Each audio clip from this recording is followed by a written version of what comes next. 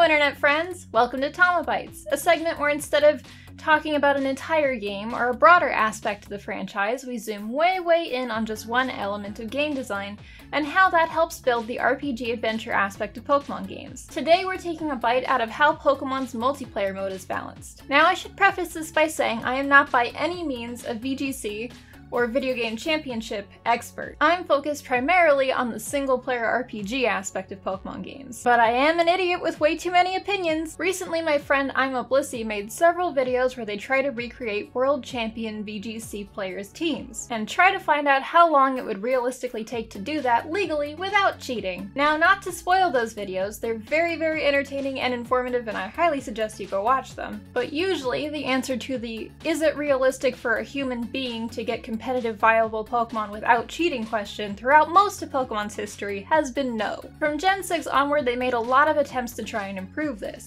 but that still leaves 17 years of Pokemon's history with very few attempts to make the grind to get competitive ready Pokemon remotely realistic. As Blissey demonstrated in their videos, it would sometimes take weeks worth of time to build one team in Gens 4 or 5. And this is even with some shortcuts like RNG manipulation. Now the point of today's video is not really to offer a solution to this problem, since for several games now, GameFreak has already made a considerable effort to make getting battle ready Pokemon more accessible for players. Nor am I pointing out anything that's really relevant to the metagame today. Rather, I'd like to take a look at the series from the ground up and why it kinda ended up the way that it did. What the goals originally were for multiplayer balancing and why it might have stayed that way for so long. I think to start with, Pokemon was never really balanced to be an esport. That much should be obvious. Esports were not really a thing in 1996.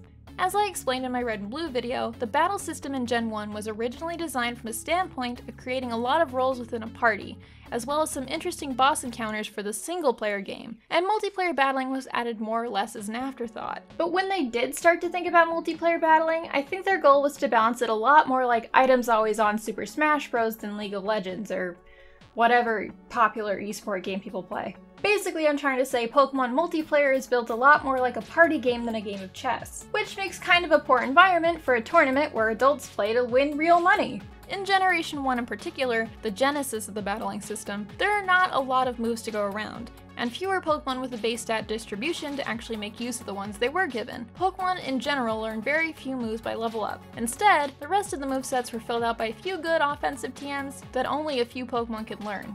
The TMs that every Pokemon could learn all happen to be mostly disruptive moves that decrease the odds of the opponent being able to land an attack, or moves that set up progressive chip damage that you can then stall out. For example, every Pokemon in the game can learn Double Team, and every Pokemon in the game can learn Toxic via TM. Even Pokemon that would otherwise be powerhouses if they learned something mean and hard-hitting like Aerodactyl, their main set of tools is still setting up some bullshit strategies based on luck and praying for some good coin flips. And I think that for the most part this was on purpose. First, I think it's because they genuinely did not have room on the cart to come up with more moves. Second, I think that they didn't want to impact the balance of the single-player RPG by giving some Pokemon access to moves that would make them way more powerful than anything else in the game. And by anything else in the game, I mean the Pokemon that you would run into in single-player mode. The best Pokemon in the game from a multiplayer battling standpoint are either legendary Pokemon like Mewtwo or Zapdos, Pokemon that are exclusively found in the Safari Zone like Tauros, Chansey, Exeggutor, and Rhydon, or Pokemon that you have to trade to evolve like Alakazam or Gengar. So the Pokemon that they did allow to be significantly more powerful and useful are all Pokemon that are fairly difficult to obtain and use in the main story, and wouldn't mess with the overall balance of the game that much. But the third reason for this is I think they knew some people would be better at figuring out how to optimize than others, but they still wanted randos who met on the bus home from school or on their way to work to be more or less on equal ground if they linked up and battled. What would the point of linking up and battling be, after all, if there was a significant difference between most players' skill levels and team building? There are objectively good Pokemon in Gen 1 and objectively bad Pokemon in Gen 1. You could look at each person's team composition and determine the winner without even battling, just based on base stats alone. But throw in a little double team, damage ranges, and gimmick fuckery, and suddenly it's a lot less obvious who will win. And probably both players will end up having more fun because the outcome is less predictable. Both players may also end up pretty angry at each other, but what are you gonna do? Especially in a game where there's a wide range of ages all participating, you gotta give that 7-year-old some way to win against the big kids, or the whole message of the game, that age is not always an indicator of competence, is thrown out the window. Obviously, they did eventually hold some official competitions, But even then, the first ones were held before any guidebook was released explaining hidden mechanics like DVs and stat experience, evasion and RNG-based strategies were still allowed, and they had a cumulative level cap per team to allow for some variance in team building, so that it would not be impossible to get some in-game Pokemon at the exact levels required for participation. It was basically Stadium Cup rules, because the Stadium Cup rule set was originally based on these competitions, and I think these were also designed more or less to keep skill from being the only factor in success. It still mattered, but in a weird way these competitions were built from the ground up specifically to make it so winning wasn't entirely up to being good at the game. So this is where it started. Pokemon was for a long time a series with just two main modes that it needed to balance. The first was a single-player RPG with mechanics that worked to help tell a story, and balance the game so that out of hundreds of possible party members, each could still possibly have a meaningful role in your party and a somewhat unique role to play. The second was a multiplayer mode that was mostly played by people who knew each other in real life. That needed to be fun and accessible to players of a wide range of ages and skill levels. And the two modes needed to work mostly in harmony, so that party members that were way more powerful for the multiplayer mode were still difficult to obtain in the single player mode. And also this worked towards the design goal of having high value commodities with high demand and low supply. And this was to encourage trading, the other aspect of multiplayer. But this got harder and harder to balance as the series grew. In Gen 3, EVs and IVs were introduced to help the ballooning number of Pokemon in the single-player RPG all specialize more and maintain some kind of unique role to play in the party. These stats always existed in some form or another, representing a Pokemon's genetics and learned experience through battle, so that even Pokemon of the same species and level would not have identical stats and would have variety among them just like real creatures. But they were rebalanced in Gen 3, and with the addition of natures and abilities, there were now a lot of uncontrollable variables in play that determined a Pokemon's performance in battle. It didn't all work right away, and it definitely negatively impacted the multiplayer mode. I think it's possible originally GameFreak didn't intend to have these stats play a significant role in any scenario, because when Ruby and Sapphire were released, in-game there was really no way to know what a Pokemon's EVs were. There was no mention in that game of EVs, IVs, or even which natures raised or lowered which stats. So this eventually changed in Emerald, which introduced EV-reducing berries, a rudimentary IV checker at the frontier, and challenges that might require you to understand how to optimize like the Battle Frontier facilities. This was back in the era where the games were still mostly designed for a Japanese audience, so there was a first-party Japanese guidebook that also explained EV training that we never got. But anyway, there were already cracks starting to show in both the balance of the single-player and multiplayer modes. As with very few to no ways to control any of these variables in most of Gen 3, a single-player mode requiring you to optimize tacked on to the end of Gen 3, which had absolutely no tools to enable you to do that, made it really hard to suddenly catch up to the point where you'd actually be able to participate in these modes. Unless, of course, you were Japanese. But additionally, this created a much larger skill gap between players who could somehow learn about these systems and how to manipulate them, and players who couldn't, making it much less likely that if you met up to battle someone, you'd be on an even playing field. But even for those who could figure it out, with just the tools that were available in-game,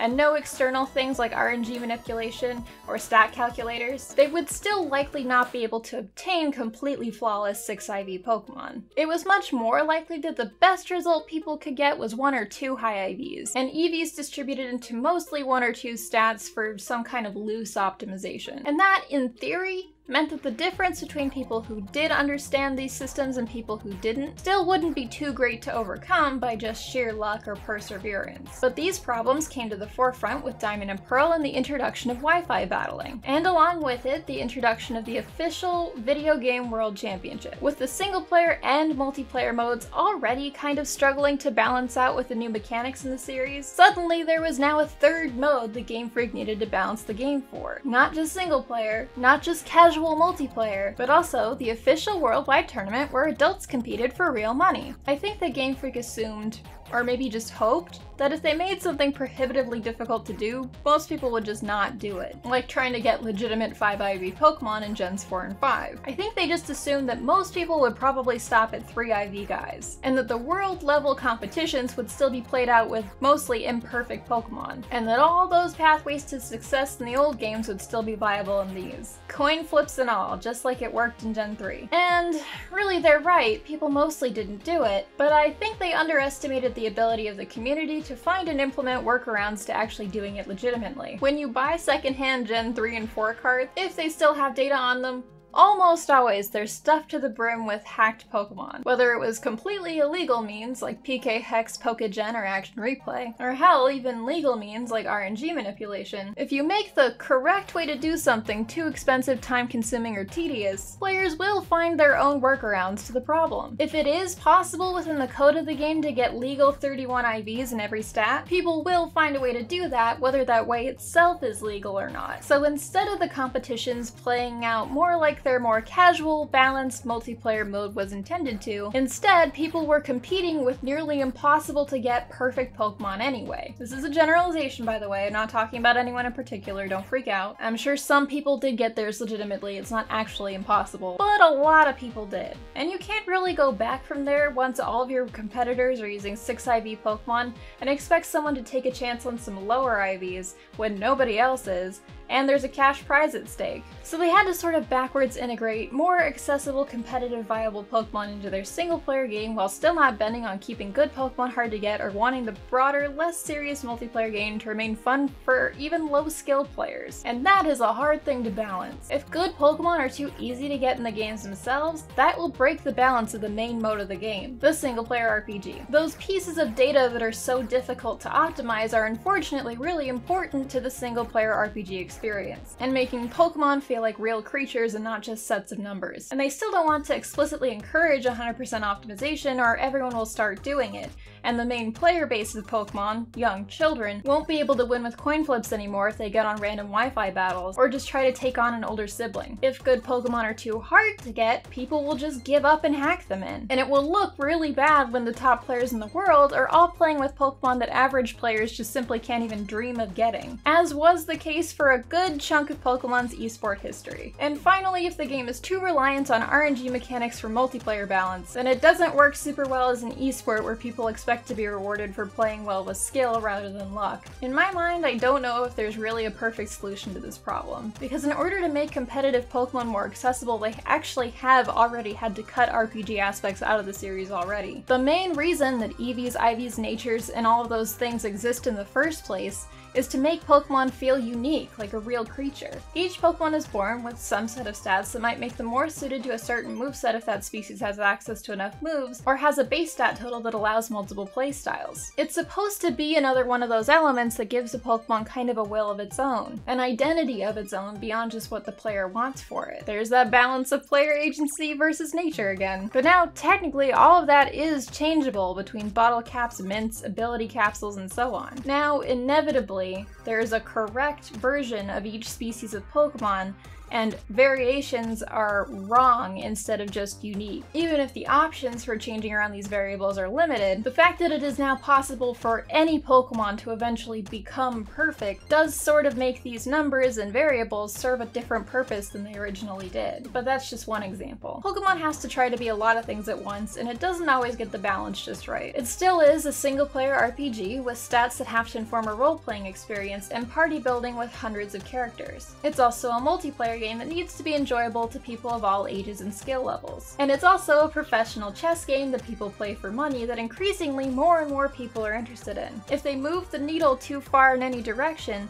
the series will inevitably lose one of those things, because none can encroach too much on the others. If there aren't enough back-end tedious systems informing the roleplay, the single player suffers. If you make the main game shorter so that it's not as hard to get stuff for the multiplayer part of the game, you're diminishing a core aspect of the franchise. But if single player is too tedious and involves too much of an investment of time, the esport suffers and excludes people who don't have the time to put into it. But if you put too much emphasis on this high-level play and there aren't enough bullshit coin flips for kids to win, then the casual multiplayer aspect of the game suffers. In order for Pokemon to remain all of these things, the series will always have to be just a little bit unfair to each of these groups of players. The question is, just how unfair should it be? So to summarize, oh, my shoulder just cracked. I think GameFreak envisioned originally some version of VGC where the top players in the world would be playing with like 3 IV Pokemon max, and it was still kind of a free-for-all who would win. That obviously didn't happen, so they needed to adapt, and still kind of are. There are also some obvious solutions to this accessibility problem, like an official version of something like Pokemon Showdown, for example, but we have to keep in mind that there is a secret fourth thing, which is the business model that Pokemon games are made for, which requires the purchase of multiple games so that you can get everything. But I've already ranted about that enough in the Dexit video recently, so I'll spare you the encore presentation. Are there any mechanics you want to see unpacked in a future Tama Bites? Let me know. You know how to reach me. And of course, if you want to see any of my in-depth reviews of Pokemon games, click on that playlist in the pinned comment. Thanks for watching, and don't forget to subscribe and hit that bell icon for more Pokemon videos. See ya!